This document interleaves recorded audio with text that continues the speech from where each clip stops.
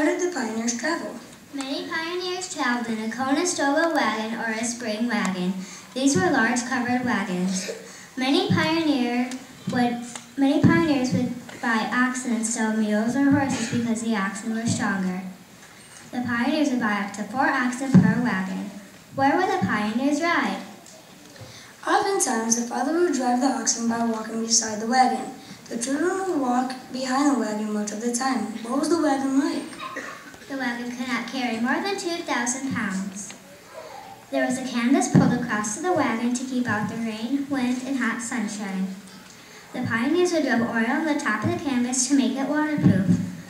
What if the wagon would break down? The front wheels of the wagon were smaller than the back wheels. This would help them turn.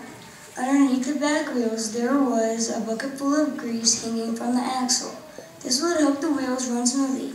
However, the trails and rough terrain on which they traveled could still break one of the wheels.